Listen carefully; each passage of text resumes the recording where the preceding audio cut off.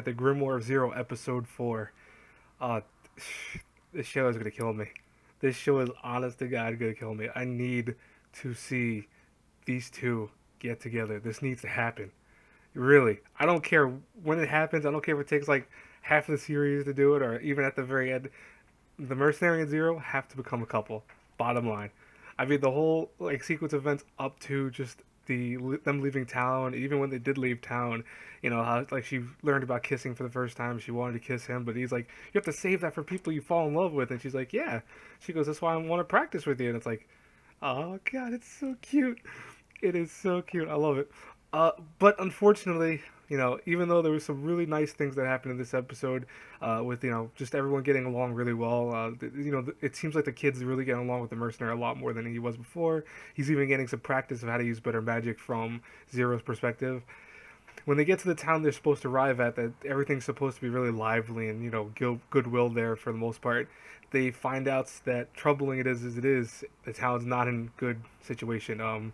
It's been looks like it's been razed to the ground. Not per se the actual town itself, but it looks like the people, because they see charred bodies and stuff like that. So yeah, it looks like they definitely had someone attack them most likely, and I'm presuming from how specifically it was the people that were burned, I'm thinking that maybe it's a magician that probably did this. So that's gonna be interesting in itself. I'm sure that next week's episode will reveal that.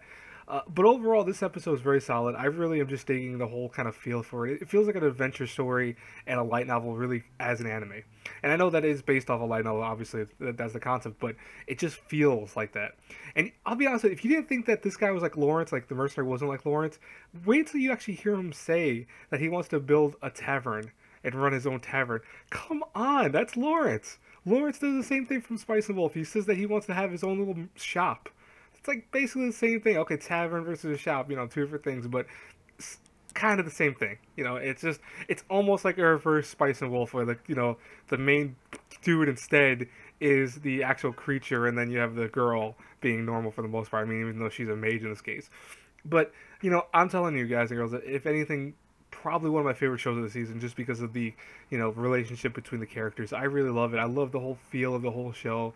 Animation is really spectacular. I just think that this show is so much fun to watch. Hopefully you guys feel that way too. Please let me know in the comments below. As always, if you enjoyed this review, you know what to do. Hit the like button and subscribe to the channel, share the video, etc. I do have a Patreon. You can feel free to donate $1 a month. You can donate more. You can see my rewards up there. I don't have a lot going on there, but you guys can always tell me if you want any specific rewards up there, so I'll always listen to the comments. Anyways, everyone, God bless you all. Bye-bye.